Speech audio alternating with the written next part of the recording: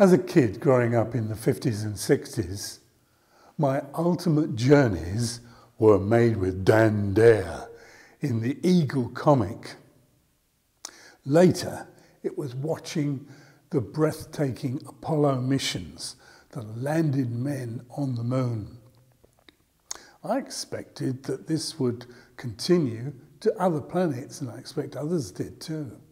But still, there are only 12 sets of footprints on the moon's surface. We spend vast amounts of money and time searching for signs of extraterrestrial life in the SETI program, and little on the exploration of the journey of life all of us are on. Our ultimate journey begins with our birth and ends inevitably in our death.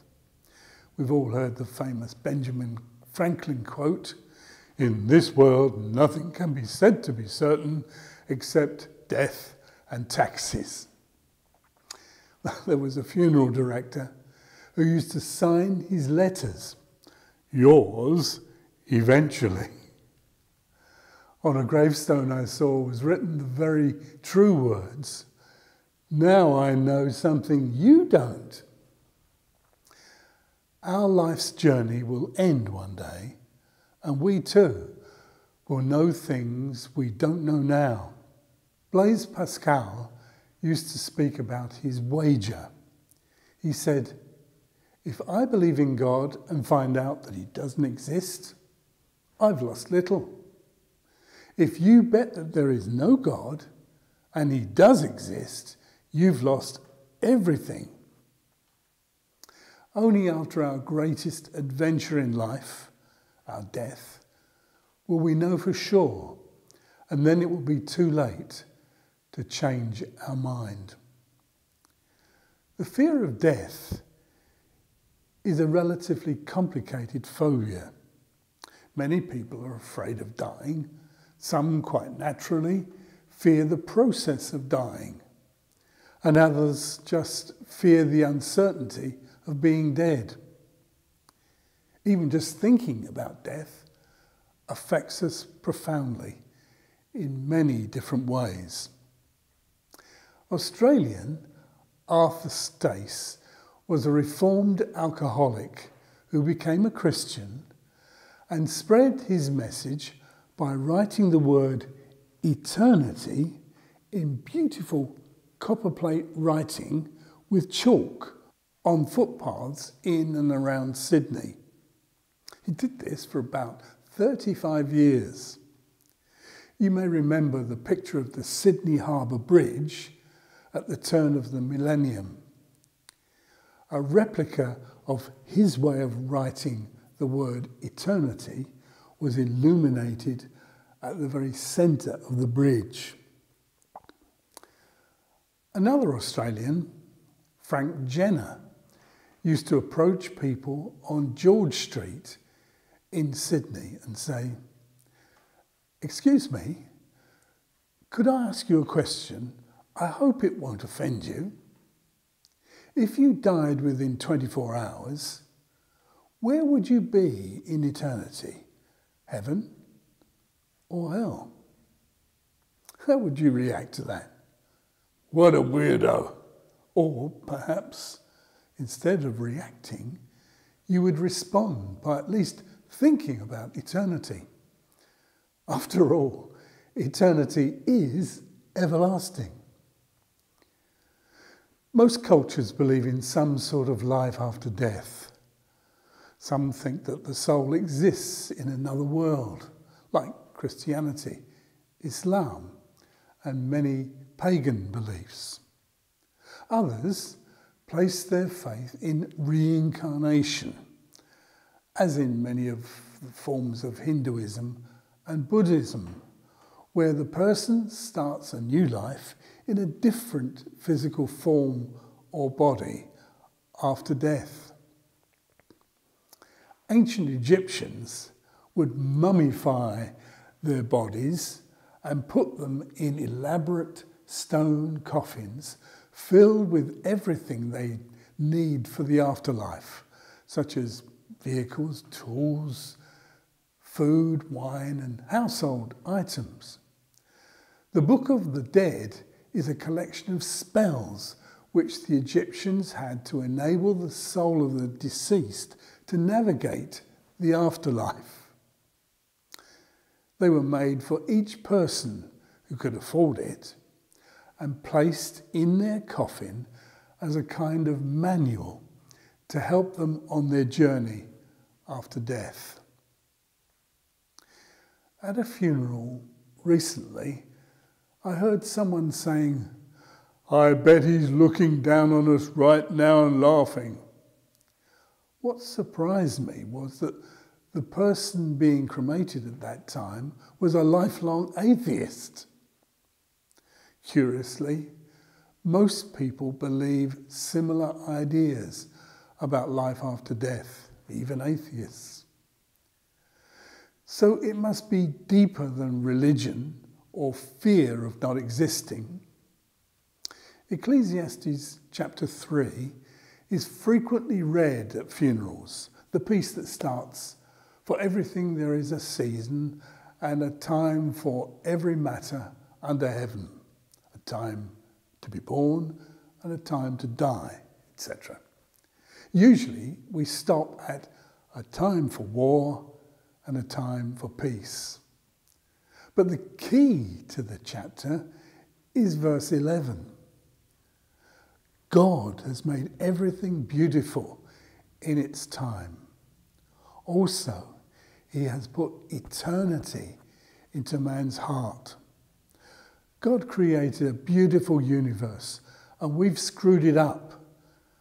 We suppress the truth of God's word, even though each of us knows deep down that eternity exists, but we never take the time to think about it. The great preacher C.H. Spurgeon said, "Great numbers of people have no concern about eternal things. They care more about their cats and dogs than about their souls." During the coronavirus lockdown, we have the time to consider where we are on the ultimate journey.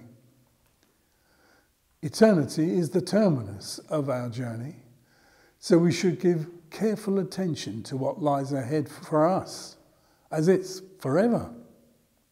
Jesus drew back the curtain of death when he recounted the story of the rich man and the poor man, Lazarus. Not the Lazarus that Jesus raised from the dead. This was a beggar. This man was the only character in any of Jesus' parables to be given a name. This has caused some to believe that this was the record of 2 deaths that people would have actually known about from recent history.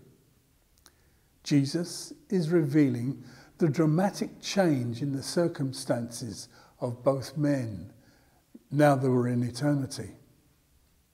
The rich man had no interest in preaching while he was alive, but now in eternity, knowing he was lost, he begs that Lazarus be sent back to warn his 5 brothers. He stated, "If someone goes to them from the dead, they will repent." He believed his brothers would do what he had never done in his life. Jesus of Nazareth was crucified, raised from the dead, and even with that knowledge, only relatively few believed on him in Jerusalem. And it has been forever thus. My Uncle Frank was sitting right behind me at my father's funeral, and the saddest part of the service for me was to hear my favourite uncle groan and say out loud, "Oh no, not again." That was when we began to sing Psalm 23, my father's favourite. As you remember, that says, Even though I walk through the valley of the shadow of death, I will fear no evil. For you are with me. Your rod and your staff, they comfort me. A few years later, I attended Uncle Frank's funeral. And as far as I know, he never changed his mind. The horrifying truth about eternity is that it's a form of lockdown from which there is no release. We decide in this life, and the consequences are eternal. Jesus said that before he returned to earth, there would be signs of the times to look out for. He said, for nation will rise against nation, and kingdom against kingdom.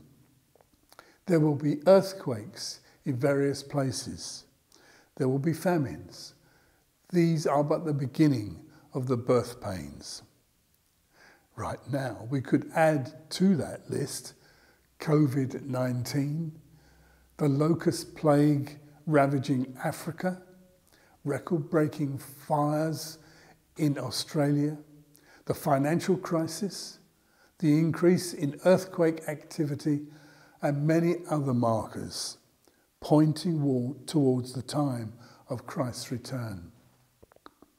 When we realize that Satan, who ruined this world with his lies, is doing everything to oppose God right now, we begin to get an eternal perspective. This world is temporary. There is going to be a new heaven and a new earth. Jesus said, do not fear those who kill the body, but cannot kill the soul. Rather, fear him who can destroy both soul and body in hell. Alarm bells are ringing in our world today. We can wake up and plan for eternity, or ignore the warnings and continue in a state of reduced consciousness and ultimately find ourselves lost forever. Jesus warned, when all these things begin to happen, stand straight and look up, for your salvation is near. It's time we looked up into the face of our Creator, who entered our world as a child, grew up to be the greatest man who ever lived, and gave his life so that we might live. However, we must do what the rich man refused to do. We must repent of our sins and surrender our lives to our Creator, who said, I give them eternal life, and they will never perish, and no one will snatch them out of my hand. We're all travelling on our ultimate journey, with eternity as the terminus. And it's a one-way ticket. Isn't it time you considered your destination? Are you looking for safety, certainty, and enjoyment? You will find all these and much more in Christ. So, if you were to die in the next 24 hours, where would you be?